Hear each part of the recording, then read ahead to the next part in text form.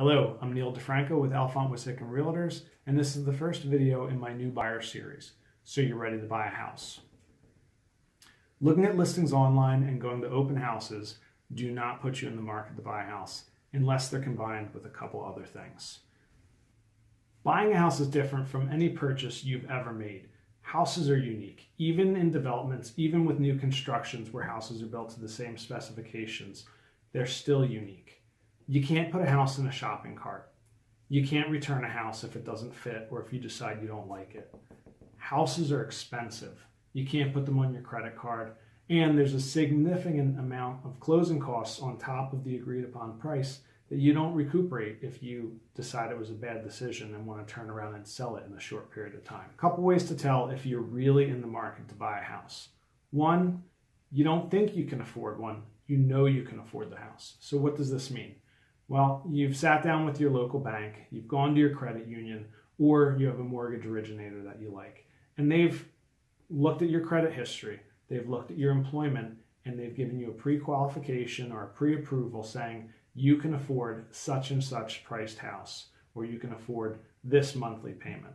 And there's a difference between how much house you can afford and how much monthly payment you can afford, because depending where you are, taxes are going to be different. Maybe you're looking at a condo or a homeowners association which tax on an additional monthly payment that you have to consider. But the bottom line is, if you haven't done this, if you haven't become pre-approved or pre-qualified, you're really not in the market to buy a house. You're really in the market to buy a house when you're no longer window shopping. You've interviewed a couple of agents, you understand the concept of agency, and you found an agent that you believe will best protect your interests and make the process as smooth and convenient as practical. Having a contract with your buyer's agent is very important as it protects your interests. This is a legal and ethical relationship of trust. This is how you know that your buyer's agent is working for you. As with having that pre-approval up front, having an agent when you find your house is important, as it allows you to make an offer and purchase that property once you find the right property. Putting in an offer is not the time for questions, it's the time for actions. Otherwise, you might miss an opportunity, especially in the competitive market when other buyers are ready to go when they find the house. You're really in the market to buy a house when you're not playing games with your credit.